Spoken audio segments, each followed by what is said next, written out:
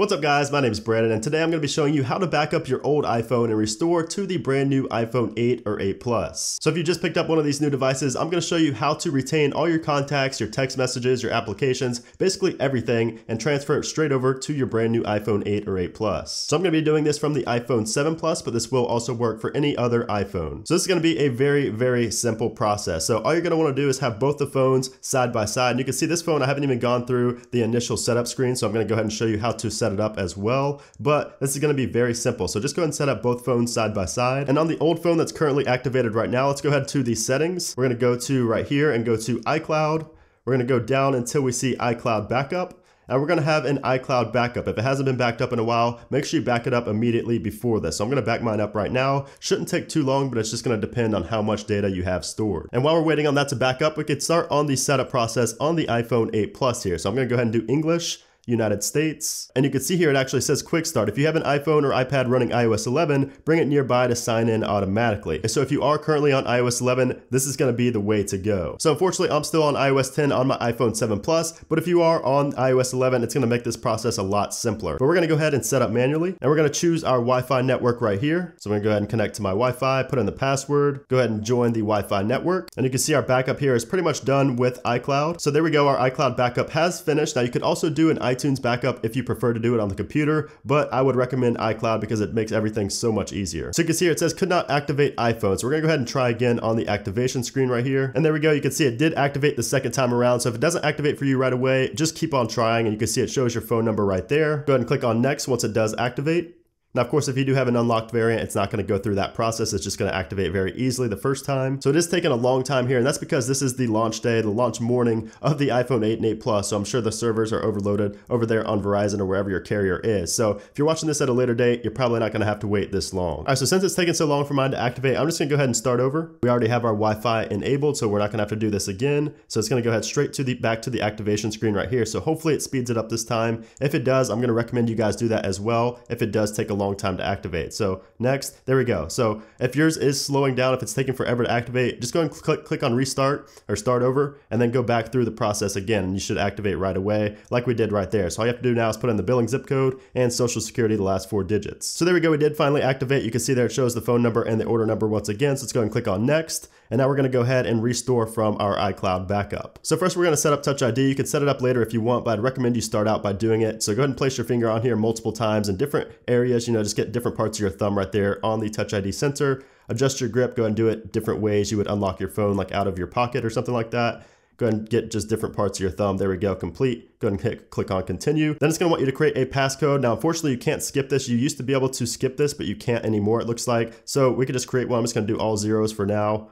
Use anyway. And now we get to the apps and data section, which is where we're actually going to restore from our iCloud or iTunes backup. So if you did iTunes, you would click on restore from iTunes backup. If you did iCloud like I did, we're gonna go ahead and click on restore from iCloud backup. Then you're gonna have to sign in to your iCloud account right here. There we go. So once you enter that in, updating iCloud settings right here, go ahead and agree to the terms and conditions. And you can see here, I do have a lot of applications. So it's gonna take a while to put all of this onto the brand new iPhone 8 Plus, but the good thing is you're not gonna lose anything. So there we go. It did take a little while to bring this up, but now you're gonna have the option to choose which backup you want. So you're gonna wanna make sure it's the latest one. Of course, the one that we just did before going through this process. So you can see here the name of my phone, BB7 Plus, which is the iPhone 7 Plus, today at 9:19 a.m. We're gonna go ahead and click on that. And then you can customize the settings here if you want. So if you want to enable certain things, you can as well. I'm just gonna go ahead and click on continue. You can set up Apple Pay if you want. I'm gonna go ahead and set that up later in Wallet. Siri, you can set up Siri later in settings as well. That's not a big deal right now. App analytics, you can share this with app developers, but I don't like to because that does eat away at battery life. So go ahead and don't share on that. True Tone Display. Now this is a new option here with the iPhone 8 and 8 Plus. So you can simply hold this button right here to see without True Tone Display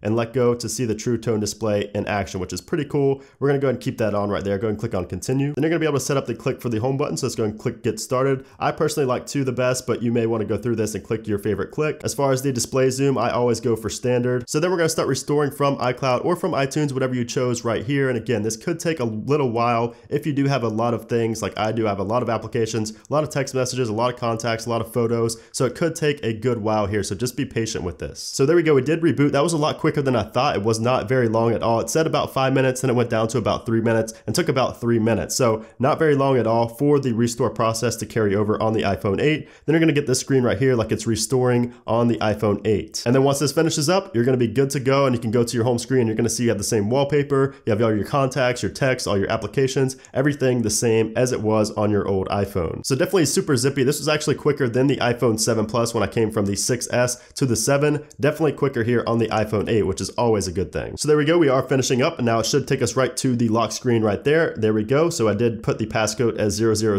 You're gonna have to do that to enable Touch ID. Restore completed. Your iPhone was restored successfully. There are just a few more steps to follow, and then you're done. Go and click on continue. And there we go. You can see it says welcome to iPhone. So let's go and click on get started, and you can see it starting to download all of our applications right there. So you can see we have the exact same background. Our apps are laid out the same as well. They are downloading here on the iPhone 8 Plus because it does take a while. We do also have some of these stock applications put back on the device, but you can see it's pretty much identical. We have all our contacts, we have our pictures, we have our text messages. Let me go ahead to the text messages just to show you, and you can see there we have all our text messages intact as well. So some of the new ones that just came did not actually show up on the iPhone 8 Plus yet, but you can see there that they will eventually once I do get this phone off of airplane mode, which I just turned it into. They're going to start going over to this device instead of the old one. So just to show you the contacts as well, you can see we have all our contacts in here as well, which is just awesome. You're just gonna have to wait for all those apps to download, and then you'll be completely good. So anyways, guys, there you have it. That's how you restore from your old iPhone to the brand new iPhone 8 or 8 Plus. I hope you did get some use out of this. Hope it was a little bit helpful. If you have any questions at all, be sure to leave them down in the comment section below, and I will definitely get back to you as soon as possible. If you enjoyed the video, make sure to give it a thumbs up. Also, make sure to subscribe for a ton more iPhone 8 coverage and comparisons coming very soon. But anyways, guys, thanks again for watching, and I'll see you soon.